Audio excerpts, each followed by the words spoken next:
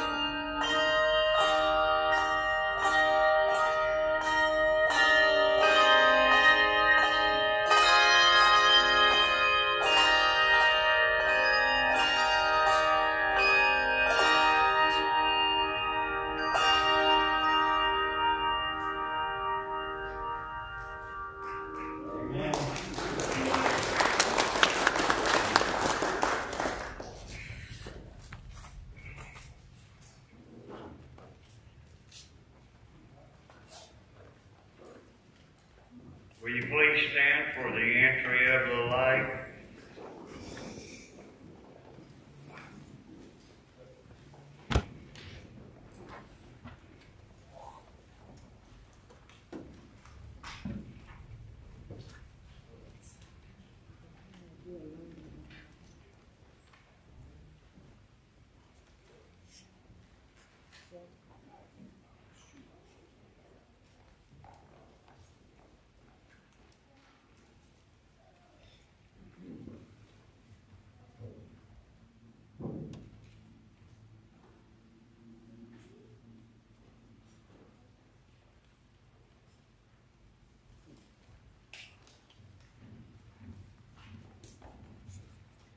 We enter this third Sunday of Advent requesting that God restore us, for this is what Advent is about.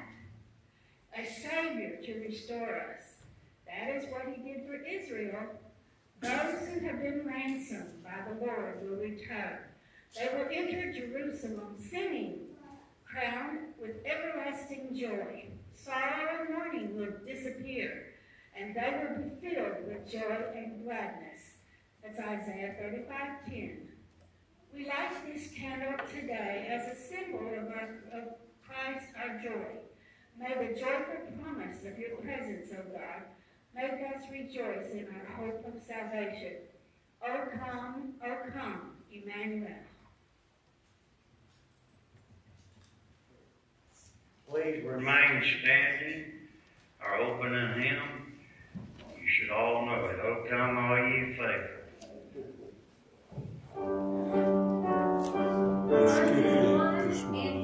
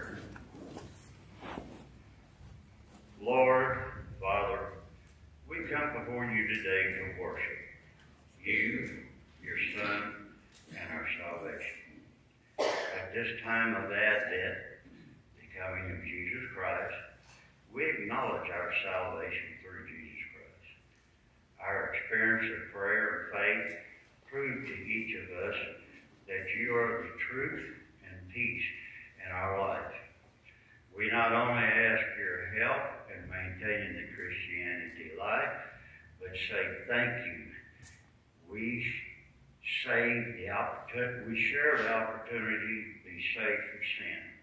May your salvation become part of another souls today. Congregation, please join me in the Lord's Prayer. Our Father, who art in heaven, hallowed be thy name. Thy kingdom come, thy will be done, on earth as it is in heaven. Give us this day our daily bread, and forgive us our trespasses, as we forgive those who trespass against us. And lead us not into temptation, but deliver us from evil. For thine is the kingdom, and the power, and the glory forever. Amen. Now Mike's going to bring us a song.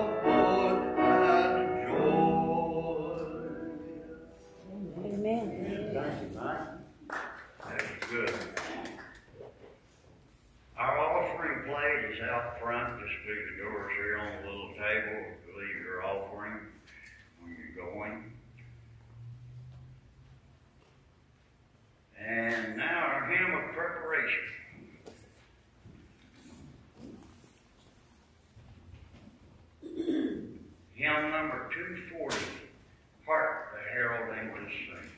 It's hard for me to choose any one verse out of this. It's all so good. Let's sing verses 1 and 3.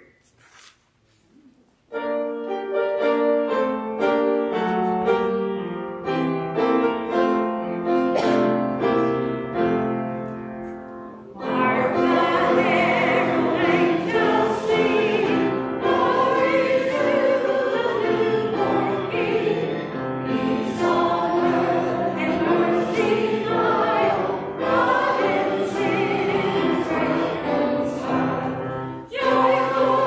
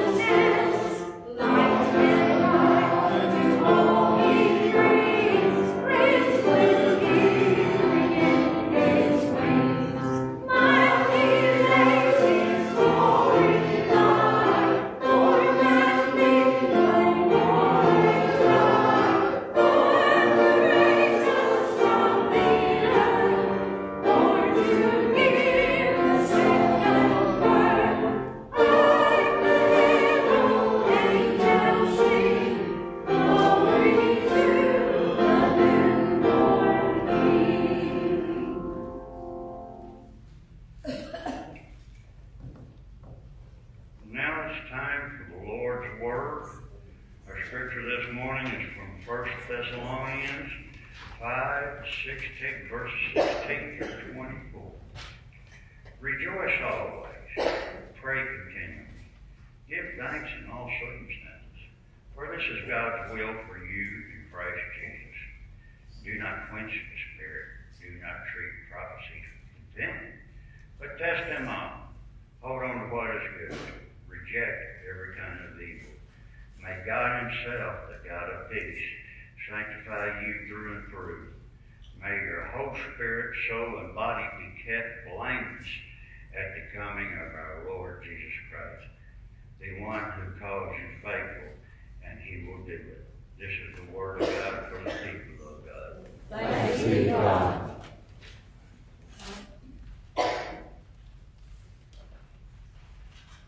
I really want to sing Joy to the World this morning since we lit the joy candle this morning, but I'm going to refrain from that. There was a plague in my mind. I have earworms that get to me a lot. The plague was that, you may remember it, but I was remembering singing it on the revival tours when my mother would play, and we would go down country roads that John Denver had never been on. We went to places like Deaton's Tabernacle. And I remember that place in Chocolate. I used to go swimming there when we'd be there on the creek. But there was a wonderful song we sang called Joy Unspeakable. And we don't sing it. It's not in our Methodist hymnal. It's not in our Cokesbury. But it is in one that I have in my study called Heavenly Highways, or the other one is Favorite Songs and Hymns. And it's written with shaped notes. I don't know if you music people understand shaped notes, but that's the way the Sims Baxter folks did it. But it's joy unspeakable. That's what we have today. But if we look at here and think about it, you know, some of us remember some time back, I don't know if you do or not, but there was an Academy Award event going on, and this actor from Italy had won the Academy Award, and in his exuberance, he was climbing and jumping over the back of chairs to get up to the stage. And somebody asked him later, what brought you on like that? And his comment was this thing about you and I have. He says, the sign of mediocrity is when you demonstrate gratitude with moderation. He said, I couldn't have any moderation. I wanted to be excited. I was joyful that day. And that's an interesting thing to think about it. They think when we and I think of it, the sign of mediocrity all is when you and I demonstrate our gratitude with moderation. And it's sort of like get excited and stand up at times, but we don't. But this morning, we want to deal with both exuberant, joyful exuberance, as well as heart-filled gratitude we have in our life for what we're celebrating in Advent. We've gone through the candles of hope and peace and now joy. Next Sunday it's love. And so we have to realize that. But think about it.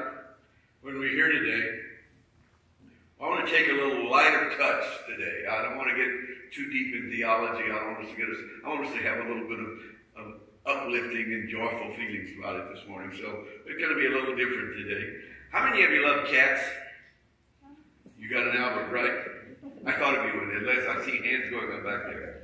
Well, to be joyful, I want you to think of this. Now, here was an individual that owned a cat, all right?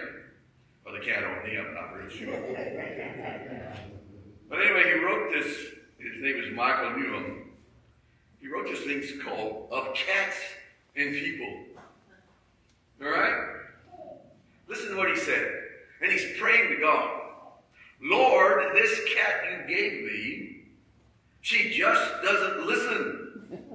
I told her the rains were coming.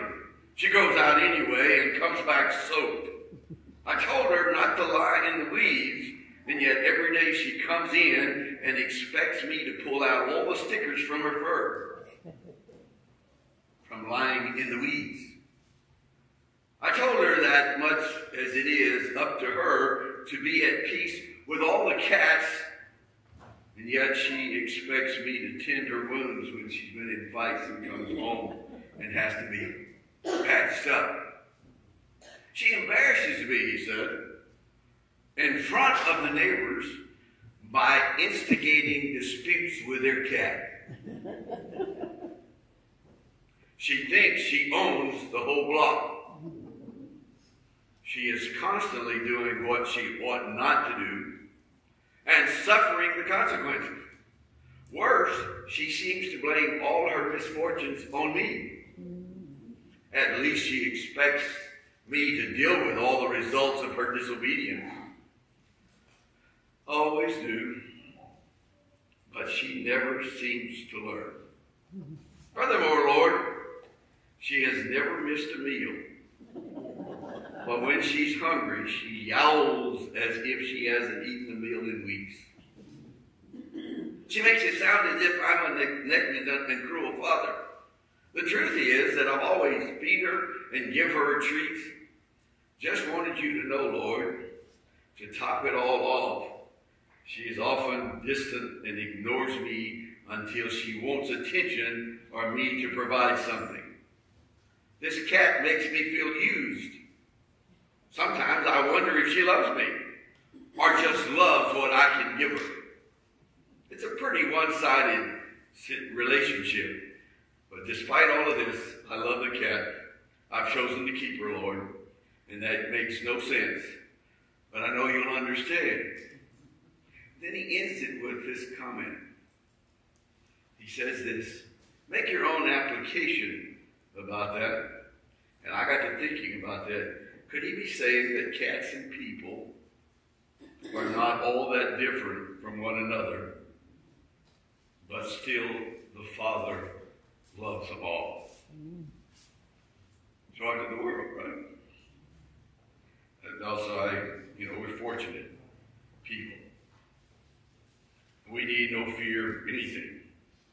Why? Because we have a Father that loves us, crazily loves us. And let me ask you a question today. Thinking about it today in your life, here we are on the third Sunday of Advent, the Joy Sunday. Do you think that you know what God's will is for you? Do you know it? I hear people ask, is this God's will for me? Or is that God's will? Did such and such happen because of God's will? Would you like to know what God's will is for each of us? What God has in our lives. And it's right there, you heard it read in First Thessalonians, the 5th chapter. And he says, as Paul was writing to that church in Thessalonica, he's writing to us today in this joyful Sunday. Be joyful always. Pray continually. Give thanks in all circumstances. For this, listen now, for this is God's will for you in Christ Jesus. That's your will. That's what it's about. There it is. It's there. God's will for you and me is to be joyful, to pray without ceasing, and to give thanks in all situations in our lives. Now, there's times I have trouble with those comments that Paul was writing to the church about. There's times I can't be joyful with you. Now, I imagine that you don't have any difficulties with praying without ceasing, particularly while you're in here this morning, right? You're praying that the preacher will hurry up and get through and I get to eat. You may even find no difficulty with giving thanks in all circumstances in our lives, though that is a little more challenging. But this morning, I want us to think about one that's really challenging, and that's to devote our attention to the more neglected instruction that Paul was writing to us today about, is the fact, be joyful always. That eats on me. I have problems at times with it. But I'm thinking about one of the great theologians was Pierre Teilhard de Chardin. And he was one of these individuals that thought a lot deeper in his theology than I enjoy reading. But his comment was, joy is the most infallible sign of the presence of God. Now, think of that for a moment. Did you catch that? Joy is the most infallible sign of the presence of God. If you'd have been here yesterday, and you'd have seen children that were enthusiastically joyful in the midst of what all they were, blindfolded and trying to flip bows into a plate. It was amazing how good some of them could do. There was joy in all their faces. But that's what we're for. You know, when we think about it. Did you know that the Hebrew Bible, which most of us have not read because it is in the Hebrew, right? But the Hebrew Bible is a book of joy. When you read it in Hebrew, and it's sort of like what Kohler said, and he stated the fact being that in the Hebrew Bible that many words of joy and rejoicing as to the Hebrews. In other words, they use it constantly. Their religious ritual demonstrates God's joy in our lives. He's the source of our joy. It's there. And if you think about it, you don't read that one, then pick up the New Testament and read it because it is loaded with joy. It's full of it. It's our book of joy as we think on it today. The will of God for you and me is be joyful, always. To pray continuously and to give God thanks in every circumstance. That even in the bad circumstances you give thanks to God. And that's hard for us to grasp it, to wrap our minds around. One of the things many people have forgotten, though, particularly in our Christian faith and the pilgrimage that we're going through, is the duty to be joyful. I don't know how you are, but a lot of times we've all thought of our Christianity as those that it being stern.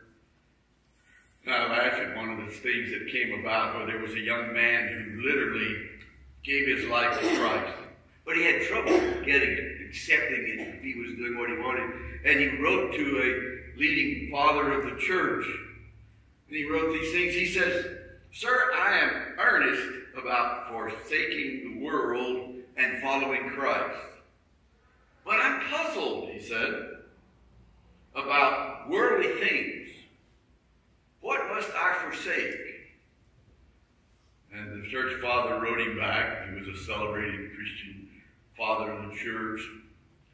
He said, when he said, "What are you going to forsake?" He said, "Colored clothes, for one thing. Get rid of everything in your wardrobe that's not white. Stop sleeping on soft pillows. Sell your musical instruments and don't eat any more white bread. You cannot," he said, "if you are sincere about obeying Christ, take any more warm baths," and listen to this, "or shave your beard. To shave is to lie against him who created us, to attempt to improve on his work." Think on that for a moment. Talk about killjoy. Better advice is to be found in the plaque that you may find in a lot of pastors' studies. I don't know where mine's disappeared to, but I have plaques in this that come and go. It's like I have a book. I was looking for a book this morning from Barclay, and I realized I'd loaned it out. And in my age, I had forgotten to whom I loaned it to. So anyway, I can always get it up. But if you think about it, we don't be killjoys. He says, if you have the joy of Jesus, please notify your face. Think about that. That's a marvelous plaque. What is God's will for you and me in our lives? Be joyful. Be joyful in our lesson for today that you heard read. Be joyful in your life that you're here today. Be joyful as you sit over there and partake of the delicious meal that's going to follow this and the marvelous array of things set apart. You're going to enjoy it. But when you realize that in our lives, you see, you and I need an abundance. Are you with me now? You and I need an abundance of joy in our lives. It's got to be joy unspeakable and full of glory, all right? When we're there. I recently read another situation that occurred. Would you believe in the last 25 years, How many of you Google search? You search Google? I have a trouble every time I search for something on Google, it comes up on the right side of my screen later that I have been looking for. But did you realize that in the last 25 years, or 20 or so years anyway, the search for how to be happy on Google has increased 180%. I didn't realize Google kept all of those kind of numbers, but they do, and I thought it was interesting. And I wanted to share it with you today. How to be happy. Somewhere I read about a Sunday school teacher that I listened to. You know, Sunday school teachers. Do you remember your Sunday school teachers and what all they taught you and how much they were important to you? And I was thinking of that, but I didn't, think of that time. She had her Sunday school class, and now you're leaving Sunday school this morning, but next Sunday I want you to read Isaiah chapter 9 and come back next Sunday and we'll talk about it. And so they all got back in Sunday school the next Sunday, and they were all there, and she asked them, she says, okay, I want to know something. How many of you read Isaiah 9? And all the hands went up. She said, exciting, wonderful. I've got a piece of candy for anyone who can complete the second half of the verse. The people who walk in darkness. And here she was. I love children. I think that's why I always like children's moments, because you never know what they're going to say or what they're going to do. Can you imagine this teacher asking this question of her Sunday school class? The people who walk in darkness, and somebody said, use less electricity. She said it again. The people who walk in darkness, and another one says, stub their toes a lot. She said it again. The people who walk in darkness, the time kind of the class king, spend almost all their time sleeping. The people who walk in darkness were usually burglars. The people who walk in darkness could really use a flashlight. When you realize what we're about in this walking in darkness. We walk in, I'm standing in the light, but at times I'm in the darkness. Here we are. I love the thing back. I don't know how many of you know much about the state of Texas. But if you've ever been to the state of Texas, the state capitol has a star on top of it. You realize they were sued by the ACLU because it was having trouble of separating church and state, the star. I love it. Ann Richards was governor of Texas when this was all going on.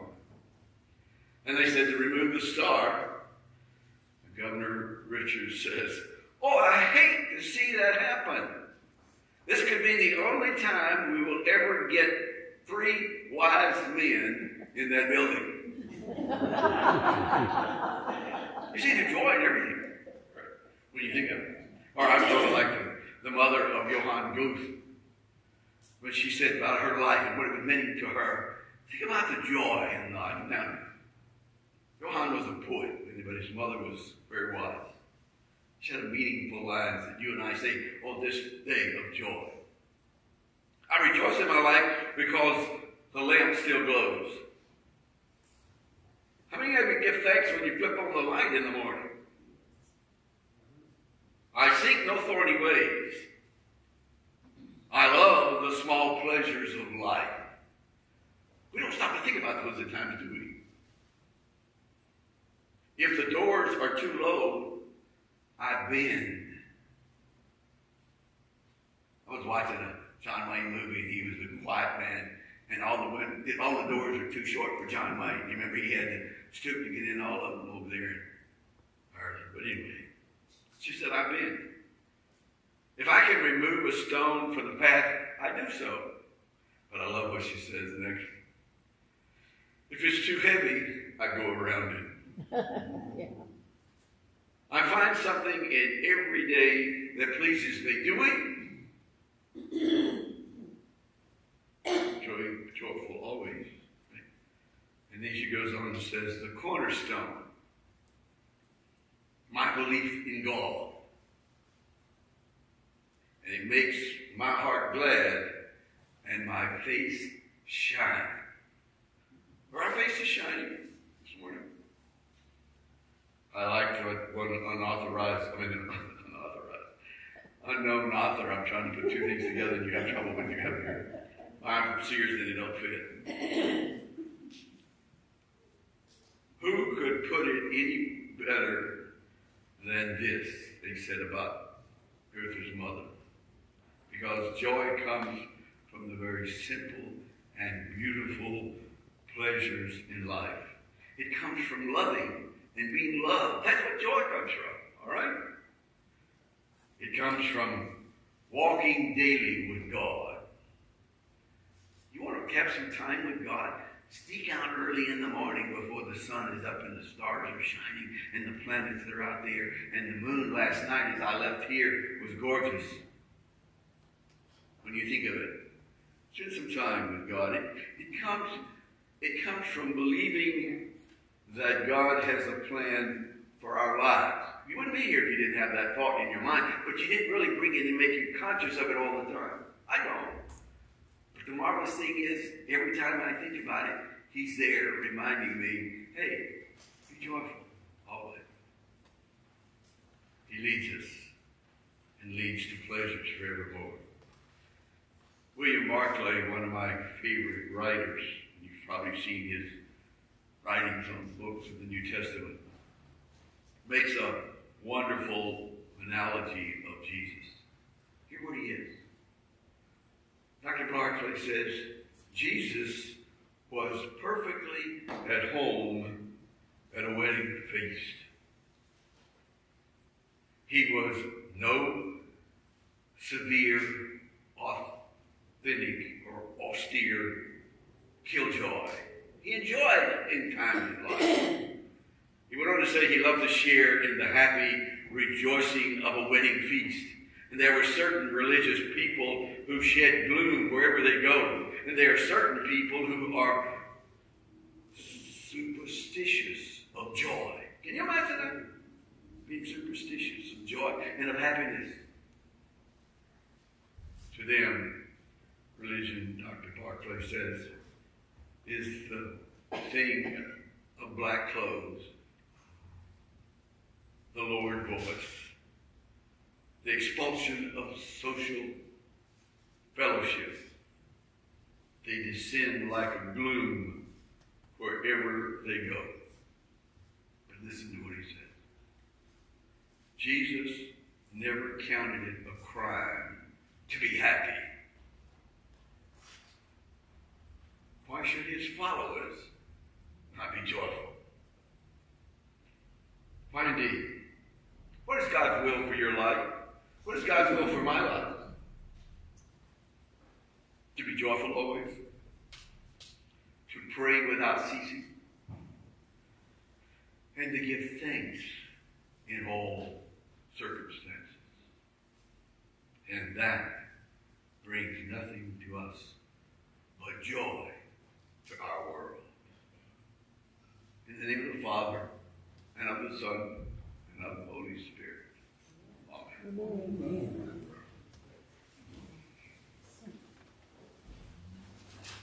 Please stand as we sing our hymn going forth, number 224, Good Christian Friends Rejoicing. Verses 1 and 2.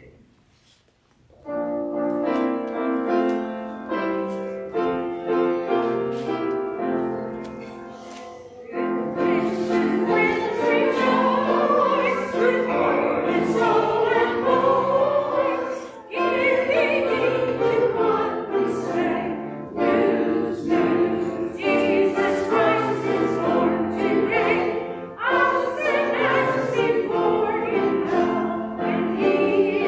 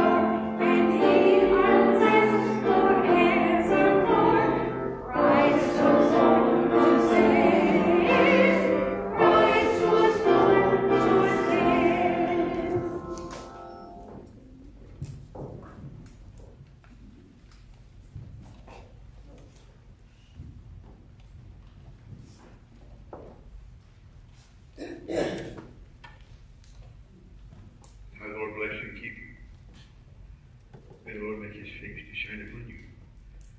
And be with you who may come and join the meal with us and enjoy the time together. And next Sunday is Christmas Eve. We will have services at 10 right here. But at 6 o'clock, there is a surprise visitor coming.